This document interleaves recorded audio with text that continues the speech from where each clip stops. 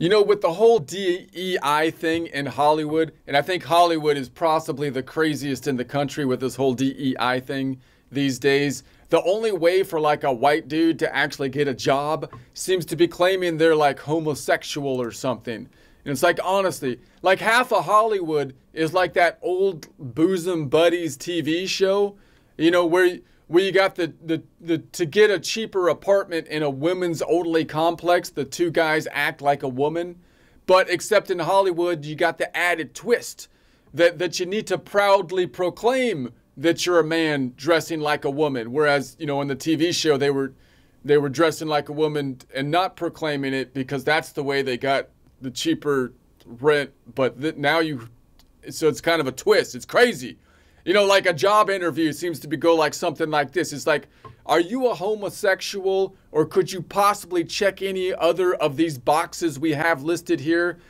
And it's like, well, you know, although I'm not at all attracted to men, I do believe, you know, at one time the term gay meant happy, and I do consider myself like to be a happy person plus I do like rainbows and color. Color in general is good. I like colors. Although I don't really associate them with gayness, or at least I didn't. Honestly, now I must admit that I feel some unease even purchasing a bag of Skittles. And I do tend to wear just gray these days. I have just gray on so as not to be fronting with the local gay gangs, you know. Seriously, I feel like I'm living back in the hood, man. Except that the gay gangs, they don't let you wear any colors. It's like, what the heck's going on here? You can't claim all the colors. You may be like one or two per gang. That's all you get. You know, you can't just all colors. And my wardrobe turned into looking like the Facebook CEO Mark Zuckerberg's old wardrobe, with the same gray t-shirt every day, you know?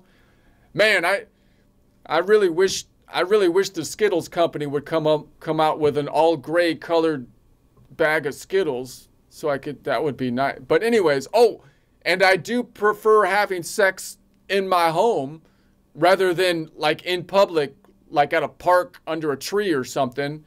So I guess I'm like a home-oriented sexual person, if that helps.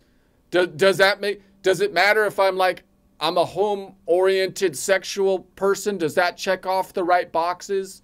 And the DEI Hollywood people are like, no, not only does that not count, but you have just revealed that you're a public park sexophobe, meaning you have a phobia against public park sex. Next, you'll be telling us you disapprove of drag queen sex hours for kindergartners, for crying out loud. That's actually a check in our blacklist box section, not like the good, which is, you know, in favor of social justice. We've renamed the black box to the white list box section. I know it's confusing, but the point is, those are the bad boxes, man. You're in one of the white-listed bad boxes. Not only will you not be getting a job here in Hollywood, we're proceeding to dox your house. We suggest you buy a full-length mirror. Why? Because you need to watch yourself, man. That's right. That's right. You need to watch yourself. Be gone, you bigot. That's how interviews go in Hollywood. At least that's what I'm told. I don't know anymore. I moved. No, I'm just kidding.